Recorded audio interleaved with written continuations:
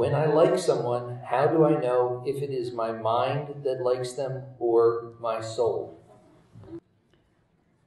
I'm liking the usage of my glasses. I don't normally use them. It's more for show.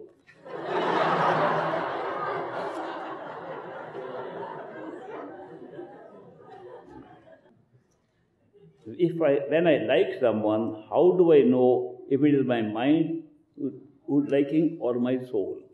Let me first tell you that the difference between the mind and the soul is very fundamental.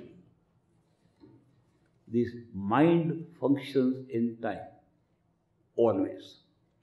Every thought has a duration. You cannot think without time.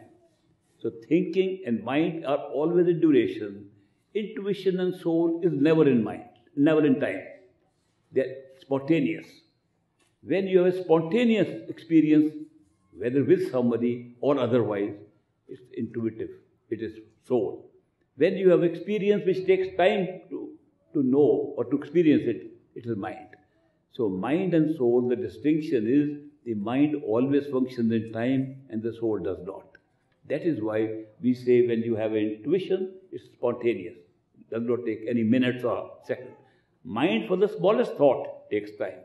When you suddenly see the beauty of flowers, it's instantaneous. When you try to analyze, it's the mind.